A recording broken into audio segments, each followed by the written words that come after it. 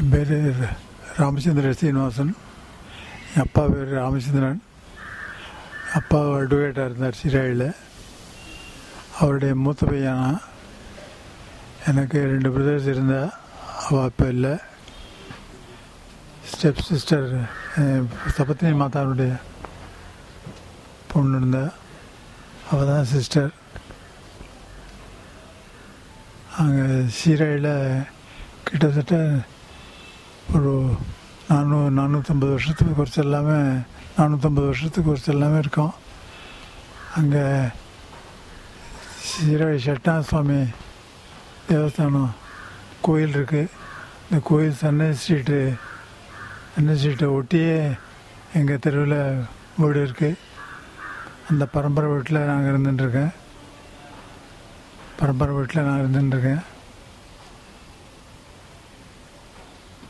அந்த வீட்டில் ஜெயேந்திர சரஸ்வதி சுவாமி அந்த இடத்துல திருஞான சம்பந்தர் இல்லம் கட்டுவதற்கு முன்னே அங்கே இருந்த இந்த ரிக்வேதி கணேஷாஷில்னு இருந்தார்.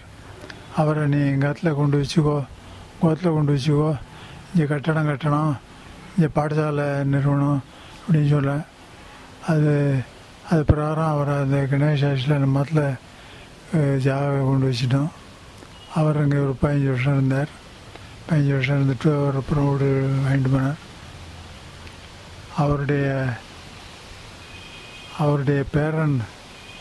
அவருடைய பேரனை ரிக்வேதியனுடைய பேரனை இன்னும் ஷட்டனான்னு பேர்.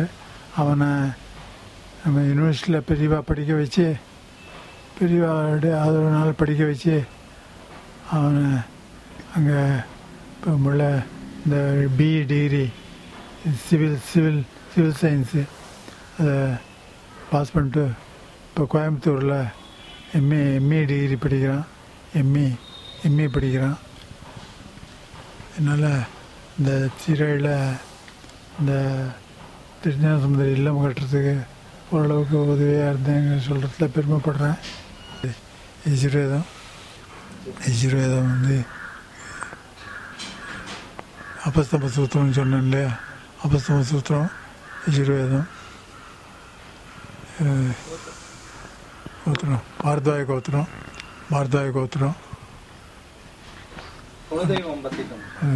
குலதெய்வம் வந்து எங்களுக்கு சாதாரணமாக என்னுடைய தகப்பனாருடைய மதர் தாயார் இருந்தபோது எங்கள் பாட்டி இருந்தபோது சொல்லுவா, அது வைத்தீஸ்வரன் கோவில் பக்கத்தில் ஊரில் இருக்கிறதுனால வைத்தீஸ்வரன் கோவில் பக்கத்தில் அது முதல் முடியெல்லாம் அங்கே இருக்கிறது. இருந்தாலும் திருப்பதியில் முதல் முடி இறக்கணும். திருப்பதி தான் நம்ம இந்த குலதெய்வம். நம்ம வந்து வந்தவாசி அங்கேருந்து ஆந்திராவிலேருந்து வந்தவாசிக்கு வந்து வந்தவாசியிலேருந்து சீராழி வந்து செட்டில் பண்ணுவா. நம்ம வந்து originally belong to Andhra Pradesh. அதனால் இந்த குலதெய்வம் வந்து நம்ம கடாஜலபதி தான் நமக்கு குலதெய்வம். அதனால் என்ன பண்ணுவா, இந்த தெலுங்கு வருஷ பொறுப்பு வரும்போது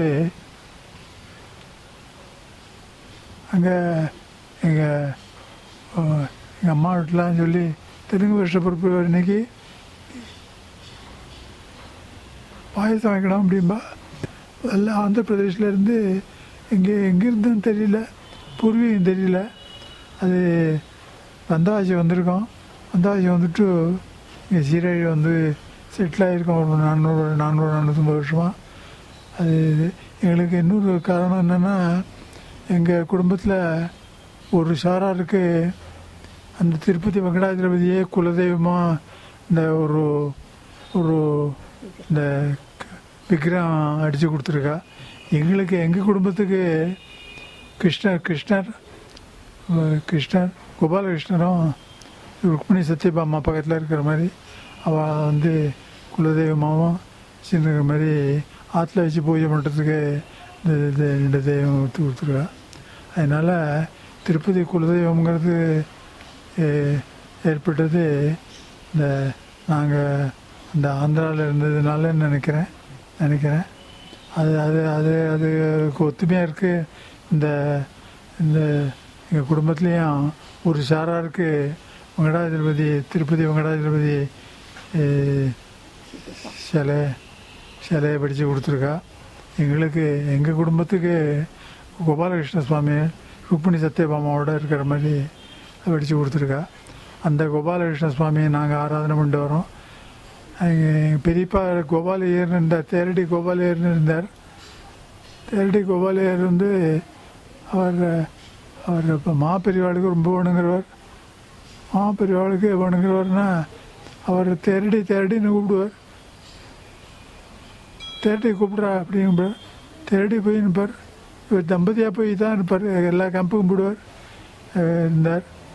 அவர் வந்ததுனால அந்த கோபாலையர் தேரடி கோபாலையர் வந்து இந்த கோபாலகிருஷ்ணர் விக்கிரகத்தை ஆற்றுல வச்சுட்டு அமாவாசை அதுக்கு ஆராதனை பண்ணி பிரமாதமாக ஆராதனை வேத கோஷங்கள்லாம் பண்ணி ஆராதனை பண்ணி ஊரெல்லாம் சாப்பாடு இத்தனை பேருக்கு சாப்பாடு போட்டு எல்லாம் எல்லாம் அமக்கலமாக பண்ணிட்டு இருந்தார். அவர் கொண்டாட்டமாக வச்சுருந்தார். அது அந்த மாதிரி முன்னோர்கள் கொண்டாடலை. அதுக்கு சுவாமி தான் பூஜையில் வச்சு அன்னன்னைக்கு ஆராதனை பண்ணிட்டு இருந்தார் வழியே. இவர் வந்து இவருடைய காலத்தில் கோபாலையர் காலத்தில் விமர்சையாக பண்ணார். விமர்சையாக பண்ணி அந்த முறையில் இப்போவும் நாங்கள் அந்த கோபாலகிருஷ்ணர் விக்கிரகத்தை இங்கே நம்ம கிரகத்தில் ஒரு 30 வருஷமாக கொஞ்சம் சீரழிலேருந்து எடுத்துகிட்டு வந்துட்டோம். இங்கே எடுத்துகிட்டு வந்து வச்சுட்டு அது என்னுடைய பிள்ளை தான் வெங்கடேஸ்வரன் அவன் மாதம் பூஜை பண்ணி அதுக்கு எல்லாம் ஆராதனையெல்லாம் பண்ணிட்டுருக்கான். பூஜை பண்ணி அது இன்றைக்கி சிறப்பாக எல்லாம் பண்ணி அலங்காரம்லாம் பண்ணி எல்லாம் பண்ணிட்டுருக்கான். அதுதான் பண்ணிட்டு கோயிலுக்குன்னு போய் பார்க்க வேண்டாம், ஆற்றுலேயே குலதெய்வம் தான் வெங்கடாஜலபதி மாதிரி கோபாலகிருஷ்ண சுவாமி ருக்மிணி சத்யபாமாவோட இருக்கார்.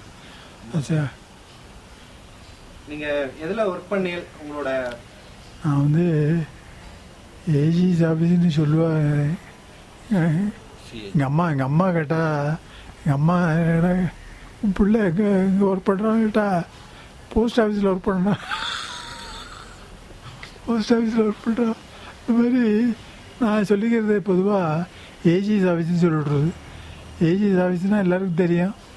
நான் ஒர்க் பண்ணது ஆடிட் போர்டு அப்படின்ட்டு government of India audit board public sector undertakings எல்லாம் ஆடிட் பண்ணுறதுக்கு ஒரு குரூப் வச்சுட்டு இருந்தேன். கமர்ஷியல் எஸ்ஏஎஸ்ன்னு விட்டு ஒரு எக்ஸாமினேஷன் அது பாஸ் பண்ணிட்டு நான் அதில் வந்து ஆடிட் ஆஃபீஸராக இருந்தேன். ரிட்டையர் ஆனேன். 88 ரிட்டையர் ஆகி பெரியவாட்டா. அதுக்கப்புறம் சார் சென்னை அது எனக்கு ரெக்ரூட்மெண்ட் ஆனது போஸ்டல் ஆடிட்டில் அக்கௌண்ட்ஸில் அங்கே கல்ட்டாவில் ரெக்ரூட்மெண்ட் 1951. அதுக்கு பிறகு 53ல் பாம்பே வந்தேன். பாம்பே வந்து ஒரு 6-7 வருஷம் இருந்தேன். பாம்பே இந்த ஷண்முகானந்த சபா சொல்கிறாள் இப்போ அதெல்லாம் அந்த காலத்தில் கச்சேரிலாம் நடக்கும். நாங்கள்லாம் போவோம். என் ஒய்ஃபு நாங்கள்லாம் எல்லாம் போயிட்டு வருவோம். 1953லேருந்து 59 வரைக்கும் அங்கே இருந்தேன். அப்புறம் பெங்களூர் வந்தேன். பெங்களூர்லேருந்து சென்னை வந்தேன். சென்னை வந்தது 1963. அதனால் சென்னை தான். அதிலேருந்து சென்னை தான். ரொம்ப சந்தோஷம். உங்களோட நித்தியப்படி என்னென்ன டெய்லி ரொட்டீனா ஸ்லோகங்கள் என்ன மாதிரிலாம் பண்ணுவேன்? நித்தியப்படி நான் வந்து திரிகால சந்தியாவந்தனம் பண்ணுறேன். திரிகால சந்தியாவந்தனம் பண்ணுறதோட அவன் வந்து கால வேளையில் ஆதித்ய ஹிருதய சோஸ்திரம் சொல்கிறேன். சாயங்கால வேளை விஷ்ணு சகஸ்ரநாமம். செவ்வாவெள்ளியில் அம்பாளை பற்றி இந்த சோஸ்திரங்கள், அம்பாளை பற்றி சோஸ்திரங்கள். தவிர சிவ பூஜை அந்த மாதிரி எனக்கு அது சுவாமி பையன் வந்து அவங்க பூஜையெல்லாம் பண்ணிட்டு அபிஷேகம் பண்ணுவாங்க. அபிஷேகம் பண்ணி தான் பண்ணுறது. அபிஷேகம் பண்ணி அலங்காரம் பண்ணி தான் பண்ணுறது. நான் பண்ண காலத்தில் நான் பண்ணுறது எனக்கு பஞ்சாயத்தன பூஜை பிரிவா பாலப்பிரிவா ஏதோ ஆந்திராவில் கேம்பில் இருக்கும்போது எனக்கு பஞ்சாயத்தன பூஜை இந்த ஆதிசங்கர காலத்தில் கோயிலே இல்லை தெரியுமா அப்படின்னு கேட்டாங்கிட்ட. நீ தெரியலையே பெரியவா, என்ன சொல்கிறேன்னு தெரியலையே அப்படின்னு. ஆதிசங்கரர் காலத்தில் இந்த ஒரு வீட்லேயும் பஞ்சாயத்தன பூஜையை வச்சுட்டா. அதனால் பூஜை இண்டிவிஜுவலாக பூஜை தான், கோவிலும் கிடையாது.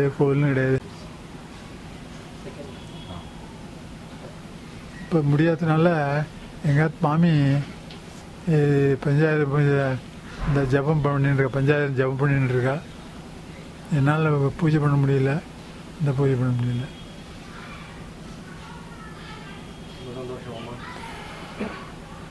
உங்களோட குழந்தைகள் ஃபோர்ஃபாதர் அவளுடைய டீட்டெயில்ஸ்லாம் கொஞ்சம் ஷேர் பண்ணுங்க. அதாவது என்னுடைய ஃபோர்ஃபாதர்ஸ் டீட்டெயில்ஸ் எல்லாம் எனக்கு அதையும் தெரியாது. ஏன்னா எங்கள் தாத்தா சின்ன வயசுலேயே செத்து விட்டார். 30 வயசுலேயே காலமாயிட்டார்னு ஒன்று தெரியுது. அதனால் எனக்கு தெரிஞ்சது எங்கள் பெரியப்பா கோபாலையர் தான். அவரை தொட்டு நான் வந்து பெரியவாட்டு ஈடுபாடு எனக்கு வந்ததே அவரால் தான் நினைக்கிறேன். நான் ஒரு தடவை பெரியவா அந்த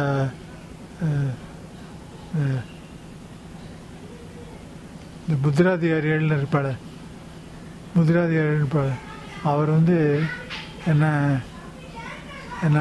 கூப்பிட்டு என்ன 4-5 பசங்களை சேர்த்து ஒரு கிளாஸ் நடத்தினார். அதில் ஸ்லோகங்கள்லாம் சொல்லி கொடுத்தார். எனக்கு சிகை வச்சுக்கணும்னு சொன்னார். அப்புறம் என்ன பண்ணார், ஒரு நாளைக்கு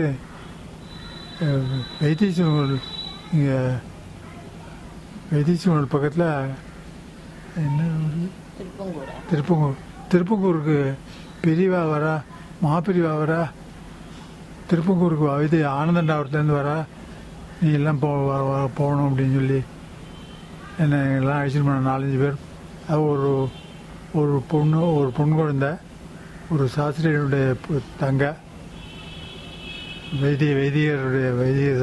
வைதிக தர்மத்தை சாஸ்திரம் பண்ணிட்டு இருக்கிறவருடைய தங்க. அப்புறம் நாங்கள் 4 பசங்க எங்களை அழைச்சின்னு போய் வைத்தீஸ்வரன் கோவிலில் திருப்பங்கூரில் மாப்பிரிவா இதிலேருந்து வைத்தீஸ்வரன் கோவில் இதுலேருந்து நெடூர்லேருந்து வந்துட்டு இருந்தா. இவ தேவட்டியை பிடிச்சிட்டு அந்த இந்த கோபுரத்து மேலே ஏறிட்டு பெரியவா வராளான்னு பார்த்துட்டு இருந்தா. தேவட்டி தெரிஞ்சதுனாக்கா பெரியவா வரான்னு தான். ராத்திரி 8 மணி இருக்கும். இப்போ தான் வந்த உடனே நாங்கள் பூர்ணமம் கொடுத்தா அவள். நாங்கள் சோத்திரம்னு சொல்லிட்டு குழந்தைகள் 4 பேர் போனோம். யார் குழந்தைகள் அப்படின்னு கேட்டால் அவள் அப்புறம் நல்லா சோத்திரம் சொல்லிட்டு வந்தா. இவன் கோபாலம் தம்பி பிள்ளை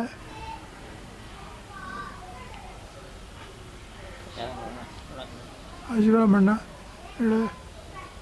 இந்த வண்டியில் இந்த மேனாவில் இருக்கிற பழத்தெல்லாம் அள்ளி சீர்காழியில் நீங்கள் இருந்தது சீர்காழி தான். அங்கே சீர்காழியில் 1946 மட்டும் படிச்சுட்டு இருந்தேன். அது மட்டும் எஸ்எல்சி மட்டும் அங்கே ஸ்கூலில் படிச்சுட்டு இருந்தேன். அது மட்டும் ஊரில் இருந்தேன், அந்த ஊரில் பர்மனெண்ட்டாக இருந்தேன். 46க்கு பிறகு படிக்க ஆரம்பித்த பிறகு எனக்கு இந்த பியூசிங்கிற அழைப்போ அப்போது இன்டர்மீடியேட்டுன்னு பேர். அது 2 வருஷம் அண்ணாமலை யூனிவர்சிட்டியில் படிக்கிறதுக்கு போனேன். அப்புறம் 2 வருஷம் மதுரை காலேஜுக்கு அப்புறம் டிகிரி படிக்கிறதுக்கு போனேன். படிச்சுட்டு அப்புறம் அங்கேருந்து கல்கட்டா போயிட்டேன். கல்கட்டா பாம்பே இப்படி இந்த மாதிரி போயிட்டதுனால சீராழி அப்பப்போ வருஷம் வர்றது தான். பர்மனெண்ட் ரெசிடென்ஸுங்கிறது 1946 வரைக்கும். சீர்காழியில் இருக்கிற கோவில்கள் பற்றி கொஞ்சம் சொல்லுங்களேன். கோயில்களில் சட்டநாத சுவாமி கோவில் தான் பிராதான்யமாக இருக்குதுங்க. சீராழி சட்டநாத சுவாமி தருமபுரம் ஆதீனத்துக்கு கீழே வருது. அங்கே வந்து முக்கியமாக ஃபெஸ்டிவல் வந்து இந்த சித்திரை மாதம் உற்சவம், சைத்திர உற்சவம், திருவள்ளுவர் உற்சவம் வரும். திருவள்ளுவர் உற்சவம்னா திருவள்ளுவர் திருஞான சம்பந்தமான உற்சவம் அது. அந்த உற்சவத்து போது என்ன விசேஷம்னாக்கா இங்கே தேரடி கோபாலையர் இருந்தார். இங்கே தேரடி கோபாலையர் எங்கள் பெரியப்பா இருந்தார். அவர் வந்து இந்த வேத சீர்காழி தான். எங்கள் அத்து பக்கத்து மூணு வீடு தேரடியில் 3 வீடு. எங்கள் அப்பா பூர்வீகத்தில் அட்வொகேட்டாக இருந்தார். அவர் பெரியப்பா இருந்தார். அவருக்கு அடுத்த இன்னொரு பெரியப்பா இருந்தார். மூணு ஹவுஸு. இந்த 3 பிரதர்ஸ் 3 பேர். அவள் அடைச்சாப்பில் இருந்தால் சேர்ந்த மாதிரி இருந்தால் கொல்லப்புறமும் தரப்பாக இருக்கும், வாசப்புறமும் தரப்பாக இருக்கும். கொல்லப்புறமாகவும் போகலாம். அங்கே ஒரு ஹவுஸும் இந்த மாதிரி போயிட்டு இருந்தோம். இந்த மாதிரி இந்த தேர் சுவாமி தேர் இருக்கு இல்லையா, தேருக்கு எடுத்த வீடு. அதனால் எங்கள் ஃபெஸ்டிவல்லாம் எங்கள் தெருவழியாக தான் போவோம். எல்லாம் எங்கள் தெருவழியாக தான் போவோம். அங்கே திருஞான சம்பந்தர் உற்சவம் தான் ரொம்ப ஃபேமஸ்ஸு. தெரிஞ்சது சட்டநாதருக்கு சைத்திர உற்சவத்தில் அங்கே வேத பிராமணா சுஸ்திவாஜன் பிராமணான்ட்டு சுவாமி வாசலில் வரும்போது சுவாமி பின்னாடி கை கோத்து பிராமணாலாம் வேதம் சொல்லிகிட்டே வருவா. அவளுக்கு தொண்டை காஞ்சி படுறதுங்கிறதுக்காக அவளுக்கு குடமாக இந்த சுக்கு வெந்நீர் காய்ச்சி சுக்கு வெந்நீர் மித்தத்தில் காய்ஞ்சிட்டே இருக்கும். பெரிய அண்டாவில் போட்டு கோட்டை அடுப்பில் போட்டு காய்ஞ்சிட்டே இருக்கும். இந்த சுக்கு வெந்நீரில் பனங்கல் 2 போட்டு ஆற்றி காஃபி ஆற்றுற மாதிரி ஆற்றி என்ன 2 டம்ளர் போட்டு அவளுக்கு குடத்தில் கொண்டு கொடுப்பா. அவள் மூவிங் அவள் இந்த சுஸ்திவாஜன் பிராமணன் எங்கெல்லாம் போகிறாளோ சுவாமி கூடவே போய் கொடுத்துருப்பா. அது அவர் இந்த கைங்கரியம் பண்ணார். அவர் வந்து இந்த திருஞான சம்பந்தர் உற்சவம் என்னன்னாக்கா சம்பிரதாயம்.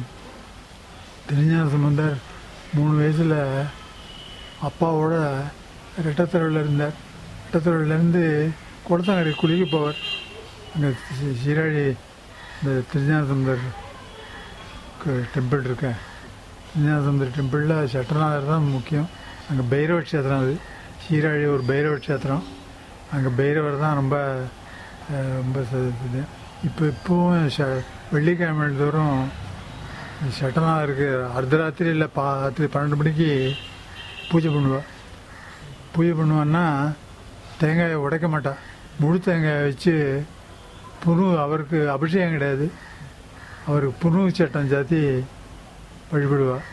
அந்த சந்தர்ப்பத்துக்கு பெரியவாள் ஜெயேந்திர சுவாமிலையும் விஜயேந்திர சுவாமிலையும் அவள் தருமபுராதீனத்தை அழைச்சி அந்த பூஜையெல்லாம் பார்த்துருக்கா. பெரியவா பார்த்துருக்கா. இந்த மாதிரி அதுதான் பிராதானியமாக தெய்வம். திருக்கோலக்கால்னு ஒரு க்ஷேத்திரம். அந்த க்ஷேத்திரத்தில் அங்கே வந்து அம்பாள் சுவாமி வந்து சுவாமி பேர் தாளபுரீஸ்வரர் தாளபுரீஸ்வரர்னு பேர். அம்பாள் ஓசை நாயகி. அவள் அந்த தாளத்துக்கு ஓசை கொடுத்தா. தங்கத்தாளத்துக்கு அவள் சிவபாத தோளில் தூக்கிட்டு போன அந்த கிராமத்துக்கு தூக்கிட்டு போனோம்னா அங்கே சத்தம் வராது.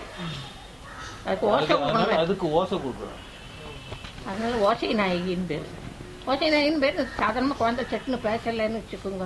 அந்த கோவிலில் வேண்டிட்டு எல்லாம் செய்வா. பேசாத குழந்தைகள் கூட பேசிட்டோம். ஓசை நாயகிட்ட போய் வேண்டிக்கிறது உண்டு. சில குழந்தைகள் தெத்தும், பேசாத ஊமையாக்கும். அதெல்லாம் அங்கே வேண்டிப்பேன். அங்கே ராமநாத குருக்கள்னு இருந்தார். அங்கே ராமநாத குருக்கள் ரொம்ப பிரசித்தம். எங்கள் அப்பா நாள்லேருந்து அவர் வந்து அவர் இன்றைக்கி மாந்திரியம் இதெல்லாம் இது பண்ணி அவர் வந்து வேத பாடசாலை ஆகம பாடசாலைக்கு பிரின்சிபலாக இருந்து குழந்தைகள்லாம் வழி நடத்தின்னு இருந்தார். அங்கே கீழே இறங்கி அது இது கொடுக்குற மாதிரி பால் குடம் வச்சுருப்பா. தங்கத்தில் குடத்தில் பால் குடத்தை ட்ரான்ஸ்ஃபர் பண்ணுவா குருக்கள்லாம். இது பண்ணி சிம்பாலிக்காக இப்போ ஞானப்பால் கொடுக்குற மாதிரி ஒரு ஐதீகம் கொடுத்துட்டு சுவாமி அம்பாளை அவர் வந்து பலம் வருவார்.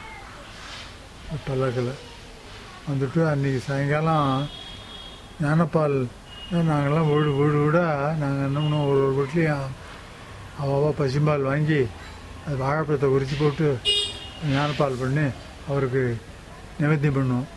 வாசலில் வருவார் மதியம் 3 மணிக்கு வந்த உடனே அவருக்கு நைவேத்தியம் பண்ணுவோம். எல்லோரும் நைவேத்தியம் பண்ணினா அப்படியே போனோன்னா அப்படியே ரெட்டத்தருக்கு போய் அவருடைய திருஞானத்தனுடைய இல்லத்துக்கு போவார். திருஞானத்தனுடைய இல்லத்துக்கு போய் அங்கே போய் மரியாதையெல்லாம் ஏற்றுண்டு இந்த பெரியவா மடத்து சார்பில் பட்டி சாத்துவா அவருக்கு பட்டி சாத்தெல்லாம் எல்லாம் இது பண்ணிட்டு அங்கேருந்து திருக்கோலக்கா போவார்.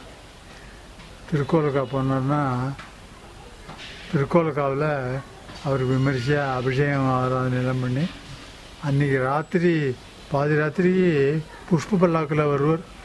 புஷ்ப பல்லாக்கு விடிய விடிய பல்லாக்கு விடிய விடிய நாகஸ்வர கச்சேரி மக்களமாக இருக்கும்.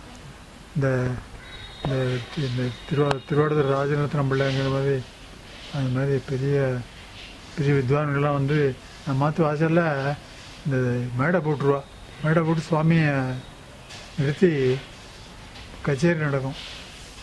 மாதம் தோடி ஆலாபனம் பண்ணோன்னா கிட்டத்தட்ட 1 மணி நேரம் 1.5 மணி நேரம் பண்ணுவோம். ஜனங்க ஸ்பெல் பவுண்டை கேட்டுருப்பாள். இந்த காலத்தில் ரசனை அப்படி இருந்தது. இந்த மாதிரி உற்சவம் 10 நாள் உற்சவம் நடக்கும். அந்த 2வது நாள் நம்ம ஆற்றுலாம் பார்த்தானாக்கா ஃப்ரெண்ட்ஸ் ரிலேட்டிவ்ஸ்னு ஜேன்னு வந்துடுவோம் அந்த உற்சவத்தை பார்க்கணுங்கிறதுக்காக. எங்களுக்குமே அது ஒரு ஃபெஸ்டிவல் டைம் மாதிரி இருக்கும். இப்பவும் எல்லாத்துலேயும் பானம் கரைச்சி வைக்கிறது, நீர்மோர் கரைச்சி வைக்கிறது எல்லாம் செஞ்சுப்பேன். இவனும் நம்ம ஆத்துலேயும் பண்ணிக்கிறது, அன்னதானம் மாதிரி அது கொஞ்சம் எல்லாரோடையும் கலந்துக்கிறது அது மாதிரி பண்ணுறோம்ல. உண்டு. இப்பயும் அங்கே வீடு இருக்கு.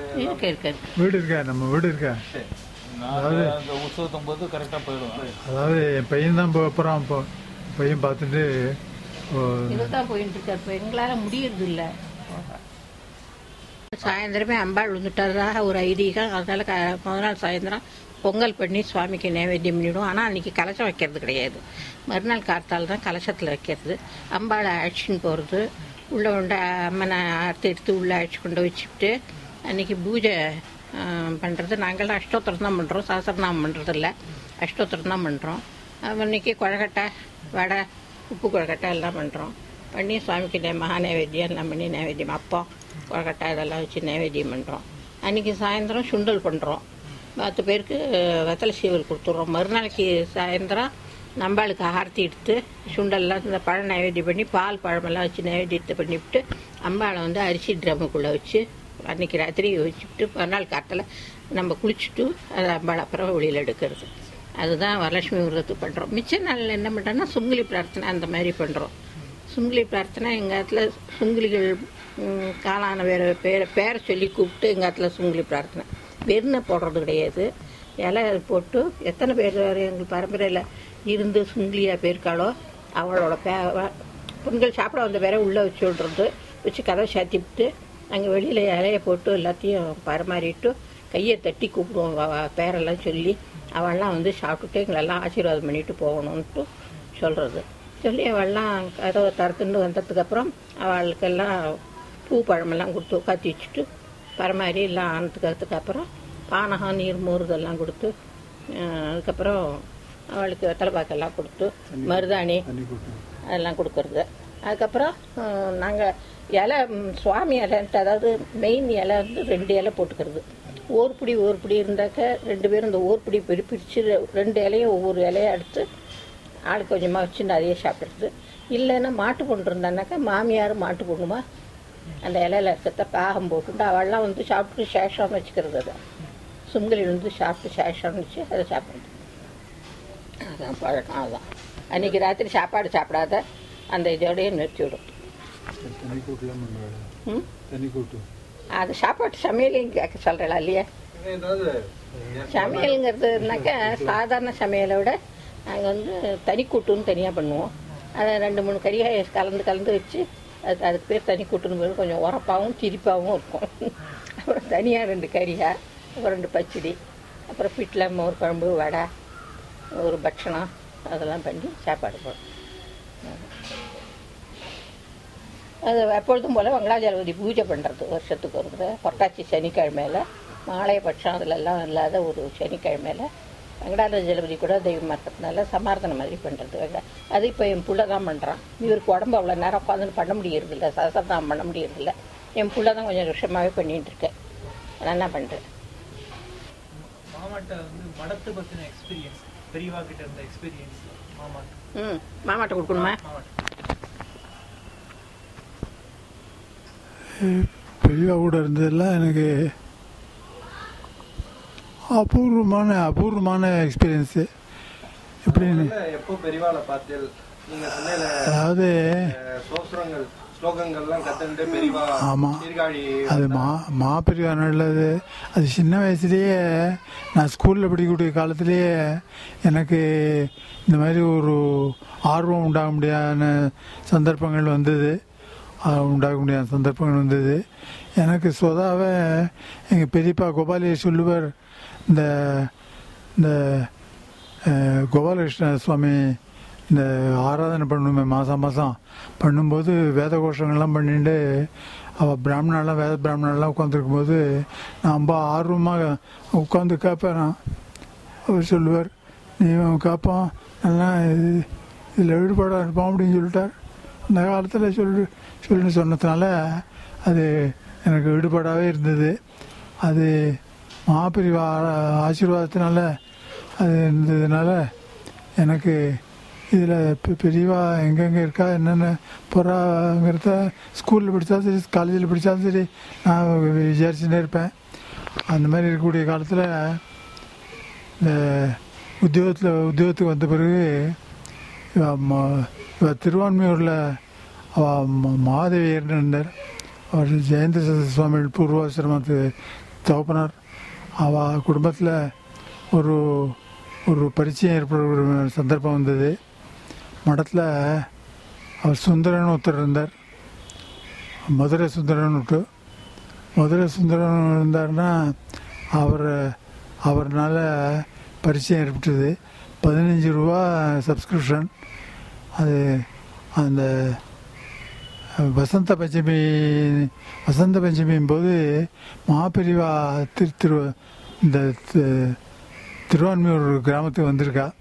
வந்தபோது அவள் விமர்சையாக பண்ணினதை பார்த்ததும் இல்லாமல் அவள் ஸ்ரத்தையாக பண்ணுறதை பார்த்துட்டு இது இங்கே நீங்களே பண்ணிவிடுங்க, இந்த வசந்த பஞ்சமி விஷய திருவான்மையூரில் நீங்களே பண்ணிவிடுங்க கிராமத்துக்காரெல்லாம் சொல்லி அவர் மாதேவியர் இருந்ததுனால அவர் ரொம்ப பக்தி ஸ்ரத்தையாக பண்ணிட்டு இருந்தார். அவள் பிற்காலத்தில் அவள் பிள்ளைகள்லாம் பண்ணிட்டு இருக்கா. இப்போது அந்த பிட்சாவந்தனத்துக்கு என்ன தவறாமல் என்ன அழிச்சுன்னு போவார். மாதேவியர் என்ன பண்ணுவார், அவர் ஏஜிஸ் ஆஃபீஸ் ஜனங்கள்லாம் இருக்காள் அப்படின்னு பொதுவாக சொல்லுவார் போல் இருக்கு. அவர் உடனே என்கிட்ட 15 ரூபா வாங்கிட்டு போவார். சுந்தரங்கிறவர் வாங்கிட்டு போய் கலந்துட்டு அந்த பிக்ஷைக்கு பல ஊர்களுக்கு போயிருக்கேன். அஸ்ஸாம் கவுஹாட்டி கோசாலையில் நடந்த பிக்ஷாவந்தனம் அந்த மாதிரி கூட இப்போ போயிருக்கேன். நான் பல ஊர்களுக்கு என் கூட இருந்தவர் பெரிய பாலப்பிரியாவோட இருக்கார், PS கிருஷ்ணமூர்த்தின்னு விட்டு. அவர் பல ஊர்களுக்கு போயிருக்கார். நான் போகாத ஊருக்கு கூட அவர் பல ஊரில் பிக்ஷாவந்தனம் எங்கே நடக்கிறதோ அங்கே போய் ஈடுபட்டு இருக்கார். அந்த மாதிரி ஈடுபட்டு இருக்கிறதுனால மடத்தில் அவர் ராமகிருஷ்ணன், அவர் மாதேவியர் பிள்ளை ராமகிருஷ்ணன் இருக்கார். அவர் நீங்கள் மடத்தில் கைங்கரியம் பண்ணுவேன் அப்படின்னு சொல்லிட்டு இருந்தார். பண்ணிட்டேன் அப்படின்னு. பெரியவாள் என்ன பண்ணுவா, இந்த பிட்ஷைக்கு வரும்போதெல்லாம் கப்பா எப்போ சீனிவாசு எப்போ ரிட்டையர் ஆகிற நீ ரிட்டையர் நீ வந்துடும் அப்படின்பா. இப்படி போயிருந்தேன். இந்த மாதிரி இப்போது அந்த மாதிரி தான் சந்தர்ப்பம் ஏற்பட்டது. 1988 ரிட்டையர் ஆனோடனே நேராக பெரியவாள்கிட்ட போனேன். அவள் என்ன பண்ணா, நீ ஜனகல்யாணுக்கு முதல்ல சர்வீஸ் பண்ணு அப்படின்னு சொன்னான். ஜனகல்யாணம் சர்வீஸ் பண்ணேன். அப்புறம் பெரியவாளுக்கு மடத்துக்கு சர்வீஸ் பண்ணபடியான சந்தர்ப்பம் ஏற்பட்டது.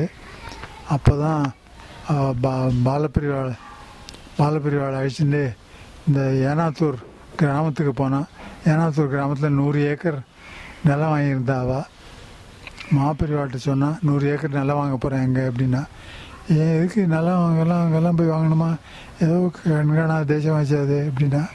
பரவாயில்ல, அது வாங்கி அதில் யூனிவர்சிட்டி கட்டுறதா தீர்மானம் பண்ணியிருக்கோம் அப்படின்னு சொல்லி பெரியவா தீர்மானம் பண்ணா. அங்கே பூமி பூஜை போட்டால் பூமி பூஜை போட்டபோது பாலப்பிரியோடு இருந்தால் அந்த யூனிவர்சிட்டி ஆரம்பிக்கிறதுக்கு முன்னாடி வெறும் தரையாக இருந்தது. அன்றைக்கி பூஜை போட்டபோது பெரியவா 10 ஏக்கர் நிலத்தை பாலப்பிரிவாடு கொடுக்குறேன், பாலப்பிரிவா பிரியமான ப்ராஜெக்ட் பண்ணட்டும் அப்படின்னா, பாலப்பிரிவா என்ன ப்ராஜெக்ட் பண்ண போகிறாங்கன்னா லைப்ரரி ப்ராஜெக்ட் பண்ண போகிறேன் அப்படின்னு சொல்லி எடுத்துக்கிட்டா. அந்த ப்ராஜெக்டில் நான் எங்களை சேர்த்துட்டு நாங்கள் இந்த அதில் ஒர்க் பண்ணிகிட்டு இருந்தோம். அதில் கிருஷ்ணமூர்த்தியும் நானும், பிஎஸ் கிருஷ்ணமூர்த்தியும் நானும் ஆஃபீஸ் கலீகாக இருந்ததுனால எங்களை ஒன்றா சேர்த்து அங்கே சர்வ் பண்ணுவோம் அப்படின்னா, பாலப்பிரிவா அங்கே அப்போது பூஜையோடு பண்ண ஆரம்பிக்கல. அப்போது பால்யம் அது பாலப்பிரிவாவில் முதல் தரிசனம் பண்ணது என் பொண்ணு கல்யாணத்துக்கு 1983 அவள் பட்டத்துக்கு வந்த உடனே தேனம்பாக்கத்தில் அவள் இருந்தபோது இந்த ஜவுளியெல்லாம் வாங்கிட்டு போனோம். வாங்கிட்டு போய் அந்த ஜவுளியெல்லாம் கொண்டு வச்சு அது பெரியவாளை பெரியவா ஸ்பர்சம் பண்ணோம் அப்படின்னு சொல்லி கேட்டுட்டோம். அதுலேருந்து பெரியவா பரிச்சயம் ஏற்பட்டது. பாலப்பிரிவா அது அங்கே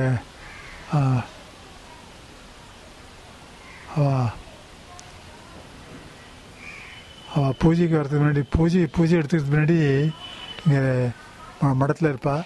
மடத்தில் இருக்கும்போது நான் லைப்ரரியில் ஒர்க் பண்ணிட்டுருப்பேன். அங்கே பின்னாடி வந்து நிற்பா. அங்கே வந்து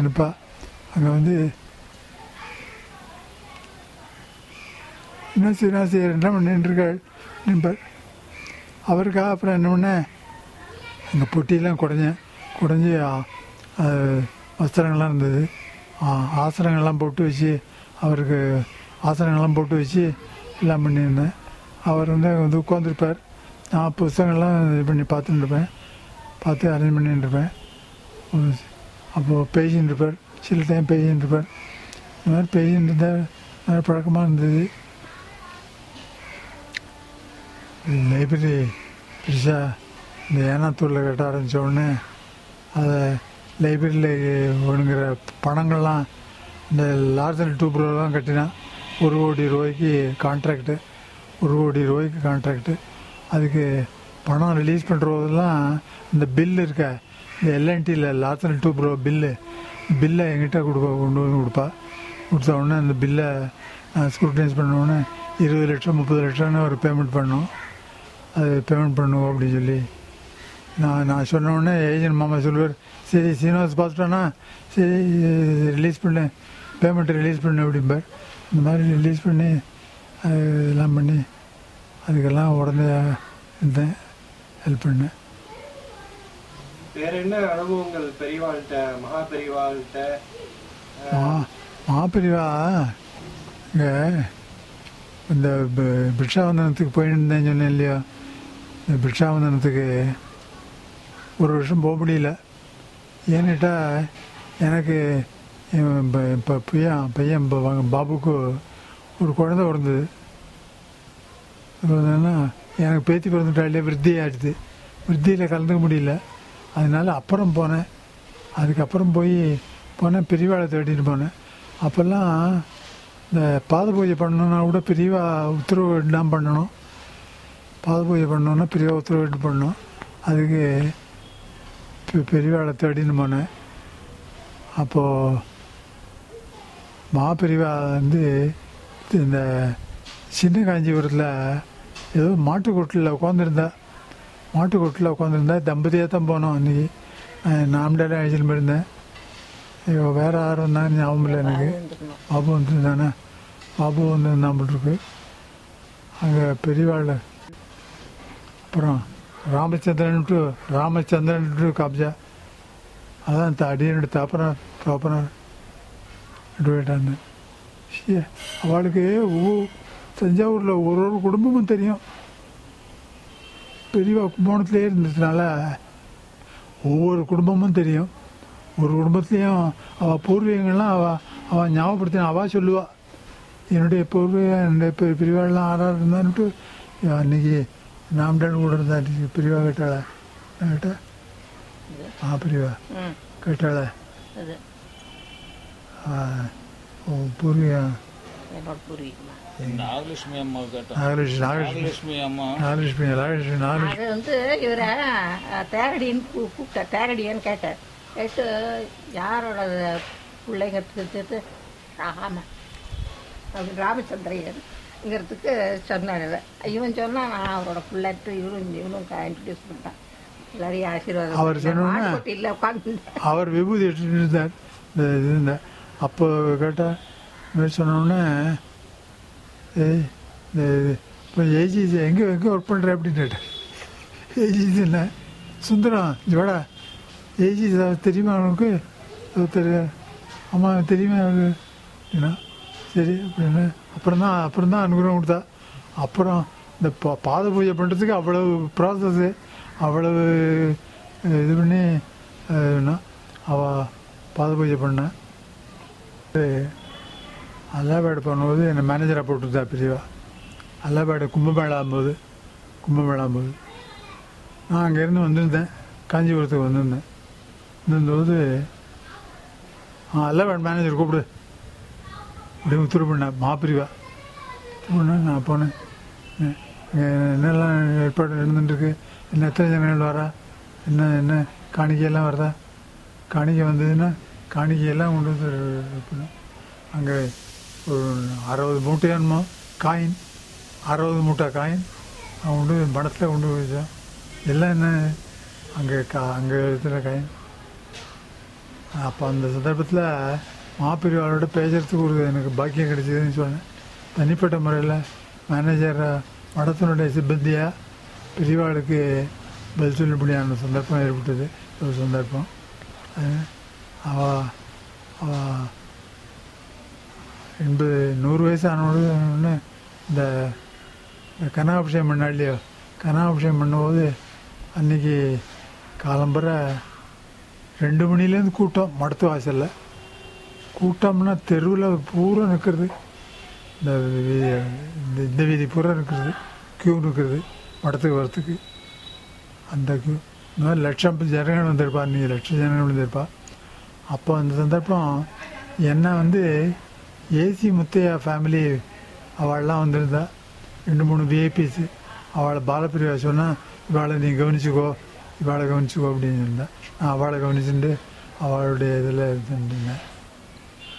அப்போது மாப்பிரிவாளை இந்த கனாபிஷேகம் பண்ண சந்தர்ப்பத்தை பார்க்கக்கூடிய சந்தர்ப்பம் கிடைச்சிது.